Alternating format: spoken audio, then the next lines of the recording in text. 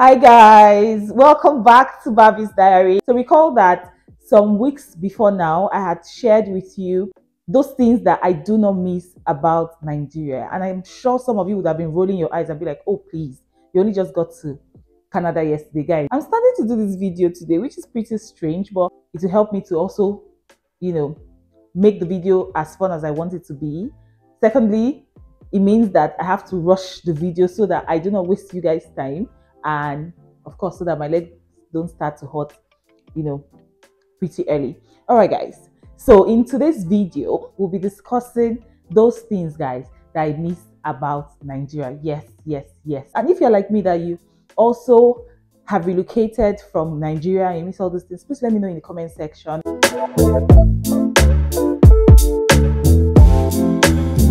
So the first thing we'll be talking about now, which is like visible to the blind, is the need for a support system. I think for me, I must have undermined what that looked like. I felt like it's not that bad, just 2 kids and 1 husband. I can handle it. Guys, life. A lot of you who have followed me on this journey know that my mom has been with me for the longest time.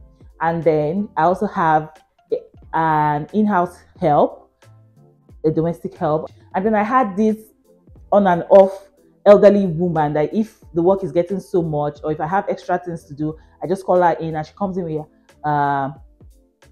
in on days when I want her to come in, and she does some other work for me as well. I really could not be bothered with who does what or who is not doing. I just provide the things you need to get the work done, and hopefully before I come back from work, things are done, right? God bless you, mommy. God bless you, everyone that helped me. Like, I really must say that right now, I'm going through a lot. I was talking to my friend recently. I said, the fact that I get tired is not even an issue for me. The fact that because I'm tired today does not mean I will not be tired tomorrow. I will still be tired tomorrow and the day after. As in, it's the never endingness for me. Yeah, I miss the support system. That's the number one thing I miss. Okay, guys, let's move on to the next one. The next thing that I really miss about Nigeria, honestly, guys, has to be the food. Nigerian food, African food. It's not like we don't have it here. Like, if you go to most homes, or the number of Nigerian homes I've been to in Canada, I found out that we still stick to our Nigerian dishes. Yes, we might incorporate other things here and there, but our mainstay, what we like to eat, is our native food, and we're not ashamed about it, right? And so I miss the availability of these kind of things. I'm so grateful that I was able to bring some of these things in, and then of course you can ship at will when you want to, but it's not for free. It's not as accessible as it is back home. If you need to go to the African store, the closest African store to me is far away. Yes, I know I said close and far in the same statement, but that's true. The closest African store to me is really far away, and so it's not something that I just remember, oh my gosh, we do not have this particular spice, just go to the African store to get it. The way I can do it in Nigeria and say, oh, we do not have this. Okay, quickly go to that store and get it and be back in 5 minutes. We do not have that kind of luxury here. If you are going to African store, you go with your full list, because except you live close by to the African store. If you don't, then ensure that you're buying things that can last you like a month. Or if you're shipping things from Nigeria, you ship in bulk. But most times now, if I need vegetables, I buy frozen vegetables, and they don't come out the way I want them to. Yeah, but that's what we're dealing with now. I hear that people use kale, spinach, and all of those things. Well, it's something worth trying. At least those ones, you get them off of the stores we have here, the local stores we have here. So yeah, I'll give it a try. But I just miss the fact that these things were accessible. Fresh okra, everything fresh. Now it has to be frozen. Okay, let's move on really quickly. Another thing, of course, with food has to be street food. You don't want to make akara, but you want to eat akara. What's the next thing to do? Go down the street and get some akara. Some guys don't want to eat. They want to eat noodles, but they don't want to make noodles. They go to the street to buy noodles. Some people want to drink tea, even to tea, guys, in Lagos, street food. You will see tea. But I don't know why people buy tea outside anyway, but that's the story for another day. I want puff puff. I don't have anywhere that I can quickly buy $20 puff puff like in 2 seconds. I literally have to make it myself. So which is pretty cool. or I have to order from someone and give them time to make it and bring it. Maybe before they even bring it to you, you've lost the appetite you wanted to use to eat the buffalo. It's just so far away. Yeah, the African food, the street food, they feel so far away. If you're not able to do it yourself, well, you might spend more money to order, or you might just forget it and just be like, you know what, I'll dead this urge to eat this thing and just move on to something else. And just in that moment, you just feel that, "Oh, I miss home." Yeah. Do you guys understand? Okay, let's move on really quickly. Something else that I miss about Nigeria has to be the weather. I know that this is pretty strange because we have 3 seasons. We have the dry season, we have the rainy season, and then we have Harmattan. But here the weather is like this. Yes, you have 4 seasons, and the longest of it is winter. And you're like, why is summer so short? And summer flies by really quickly. So I miss the weather. I feel like we have great weather in Nigeria or in Africa. And yeah, it's something that sometimes I remember during winter, I was telling my husband, I said, it's not possible that God created Canada for human beings to live in. Guys, I know this sounds funny, but I have had to think about the weather thing. Like, how about if God's initial plan is not for human beings to live here? Like, why is it so cold? Something I miss about Nigeria, our weather. We have a great weather, guys. Great weather. If it's raining, it's raining. If it's sunny, it's sunny. Right? Yeah. Another thing that is so, oh my gosh, I miss this about my country, has to be access to healthcare. Guys, I'm going to say a story for this one, just so that you understand where I'm coming from, what I'm saying. So some few weeks ago, I had to book an appointment with my doctor for something I had concerns about. So I called I called the front desk up. I said I needed an appointment with my doctor, which is like normal. And I said she was going to find out the closest appointment for me, and guess how many weeks it was? 3 whole weeks. So I was like, oh, okay, 3 weeks. That's pretty far off. I need days, I need weekends because I go to work and I don't want to take excuse from the office for something that I'm just checking up on. So, I mean, it's not that deep. It's not an emergency. So she just said, oh, okay, lucky for you. I found a closer date. I'm like, oh, cool. Closer date was 2 weeks. I'm like, okay, this is ridiculous, but I'll take it. So I took that appointment, went for the appointment, saw the doctor, and then he sent me for some tests, which was cool. After the test, I called back to say, oh, I've gone for the test. Is the result out? Do I need to see the doctor? And the front desk was like, oh yeah, we got your results, blah, blah, blah. I was going to call you later. Yes, you need to come in. Let me look for another date for you. And I'm like, and then they are telling you, you have to wait for another 20 days. I miss that in Nigeria, you can just sleep, wake up, see your doctor, and yeah, get things done. You don't need to book appointments upon appointments just to do those things. But I can relate to what the issues are here, and we all hope that it gets better. But I mean, for now, I miss the unfiltered access to healthcare back home. Yeah. So something else that I miss about Nigeria, if I'm dancing, you guys will know. Has to be Owambes and clubs, guys. So I know you guys will be like, pick a struggle. Guys, yes, that's something to miss, to be honest with you. Like, how is it that there are limited Owambes here? There are, but they are limited. Like, people don't, you know how in Nigeria, you give birth to a baby and then you throw a party, and then in 3 months' time, you throw another party for dedication, and then perhaps down the line again, 1 year, you throw your baby's party. In between, there are other things to celebrate. You bought a new house, you bought a new car, you did this. There's always something to do and Owambes are just so, they're just the spice that you need after a stressful week. It's just a cool way to relax. And the fun part is all the cultural displays at Owambes, the ashwebis, the food, the souvenirs, everything in that space is just so beautiful and colorful, and that is not so much here. I mean, if you live a really quiet life here, you possibly might not even attend any Owambes any Owambe in years. And that is the truth. Like, there are people here that have not had reasons to go for any weddings or parties, even clubs as well. And you go to clubs here, they close at 2 a.m. Some might extend it. And you're like, have you been to my city? Have you been to Lagos? Do you know what party is? Do you know what a club is? Like, you're closing the club by 2. My God, people are coming to the club in Lagos at 4 a.m. That's when they're just arriving. Some people, so that's to tell you that it's lit every day. It's lit every day. But here, so they don't even open every day. And if they open, you know, they get to close, and it just kills the vibe somehow. So we miss that as well. Something else would be the ease at which you can get handymen. So, and I would say ease as well as the price. Yeah, their rates of service. So usually their services are usually cheap compared to what we have here.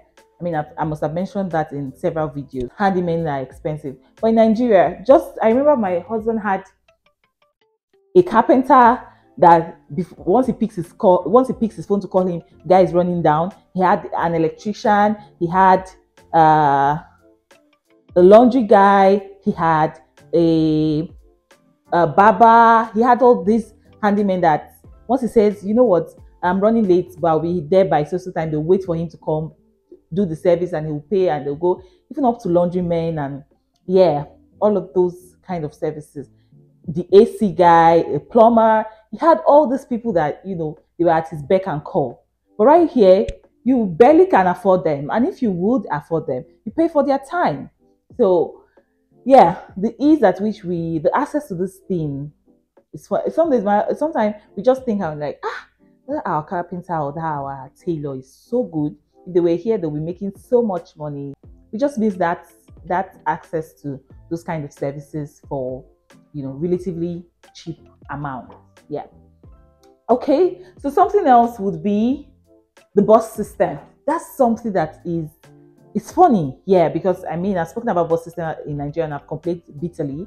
But I also know that in Nigeria, if I want to go out, I just stand up, and if I'm going to use the bus, I get to the bus stop and I have like 20 people or 20 conductors calling the same route, and I'm choosing which I want to go in. I will look at, okay, is it full? Are there ladies in the vehicle as well? You know, you know all those things you look at to be sure that you're entering the right vehicle. But here, with the bus system, it's such a planned system that you just cannot up and leave. You need to plan with when the bus is leaving, and that eats into your time. Because, for instance, if what you need to do ends at a certain time and there's no bus available, maybe the bus that is available just left and you are not done. The next bus that is coming in 25 minutes or 20 minutes or 15 minutes, and then you have to just wait the time out. There are no 2 buses that are going to the same route on the same road. It's just one at a time. Maybe after another 10 minutes, another one goes. So it just eats into your plan. Unlike Nigeria, you just throw, I'm okay, see you later, I'm going to the market, and then you just go and board one bus at the junction, and you have to look at the map, look at the time. Has the bus gone? When is the next one coming? What is happening? And it even gets worse in winter. Another thing that I miss about Nigeria, guys, would be the school system. Guys. So the school system here is funny. Yeah, it's funny because at 5 years, that's when at least in most provinces, you start kindergarten at 5 years.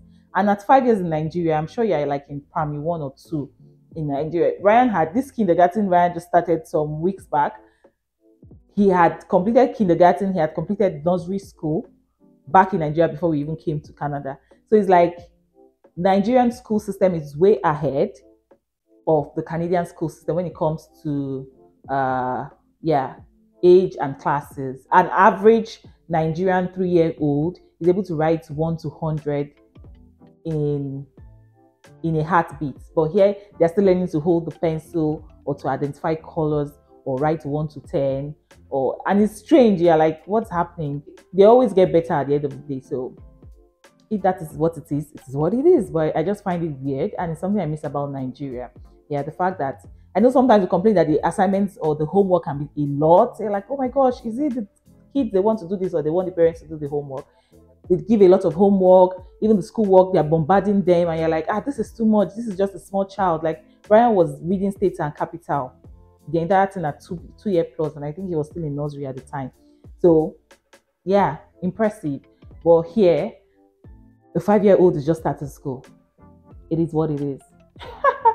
Another very important thing we miss about Nigeria would be our friends, to be honest with you. We miss our friends. We are like the lucky few people that have friends from Nigeria that are here in Canada. And some people literally come here and they leave everybody they know, family, friends, everybody in Nigeria. And it was really tough on them. And we're grateful to God that, that might not be our case, but of course we still have friends in Nigeria that we wish they were here with us. We really wish. You miss your friends.